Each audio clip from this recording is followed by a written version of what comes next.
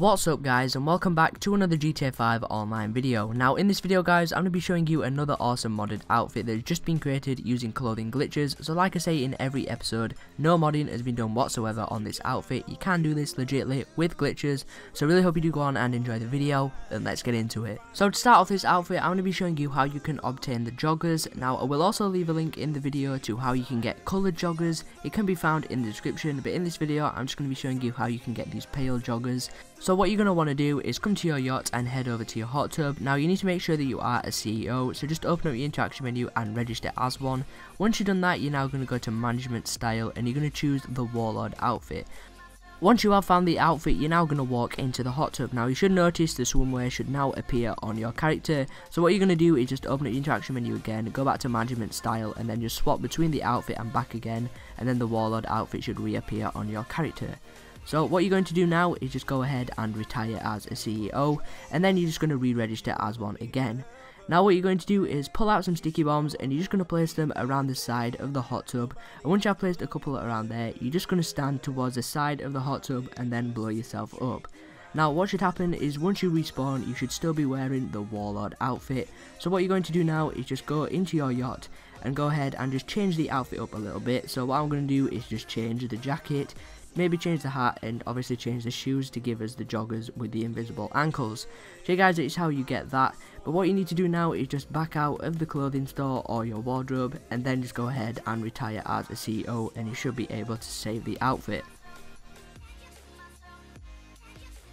So now we've got the joggers, we're now going to get an invisible body, and we're going to do the latest invisible body glitch that is working. So in order to do this, you need to make sure that you are not wearing a t-shirt, make sure that your character doesn't have any clothing on the top part, so make sure that they do have no t-shirt on.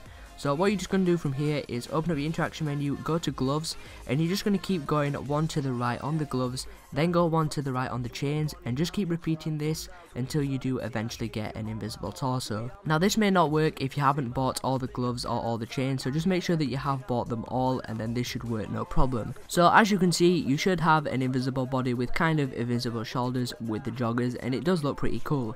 So yeah, go ahead and make sure you do save the outfit. So the next thing we're going to do guys for this outfit is actually do the hat, mask and glasses glitch. Now I'm pretty sure all of you know how to do this by now, but if you don't know how to do this, it's really simple. You just have to choose a mask that you want to wear on the outfit and make sure it is on your character.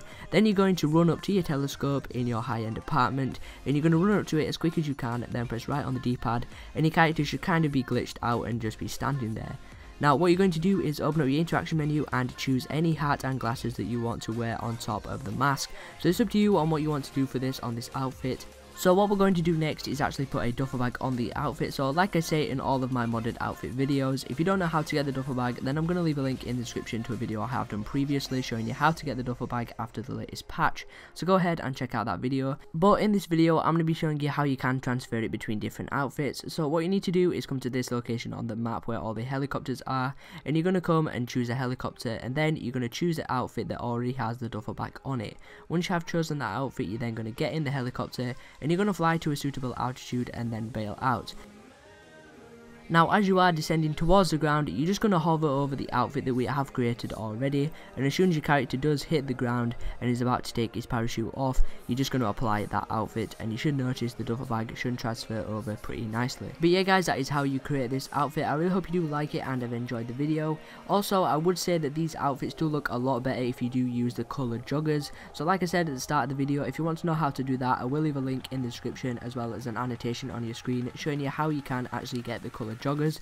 But yeah guys, I really hope you did enjoy the video. If you did, don't forget to drop a like and also subscribe to the channel if you haven't already. But with that being said guys, thanks for watching, and I will see you in my next video.